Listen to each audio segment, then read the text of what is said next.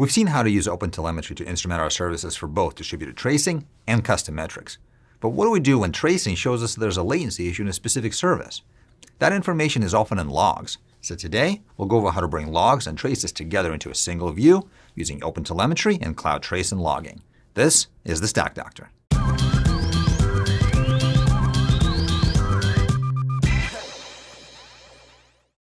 Let's take a look at an example app written in Go. It receives a user request, does some internal processing, then makes a backend query before returning a response.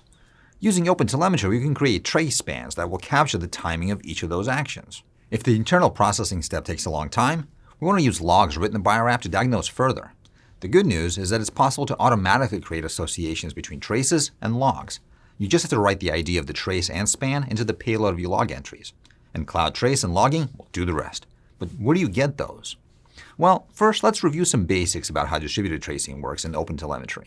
You can refer to the official documentation for more detail. We'll link to that below. A trace is essentially the sum total of information we want to collect about the user request as it traverses our distributed system. A span is information about the request and response of one of the services in our system.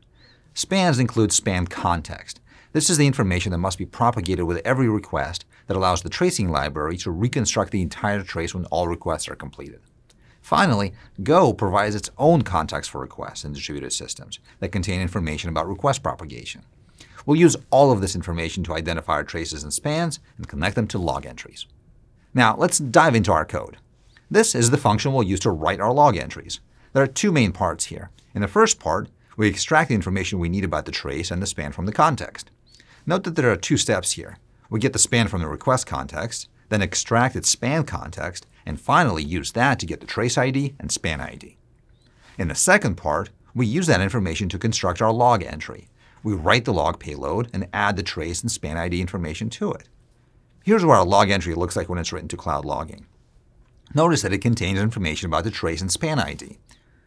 Finally, when we go to trace, we can see that our trace now includes log entries. We can use them to better understand exactly what's happening if one of the spans in the trace shows a latency issue.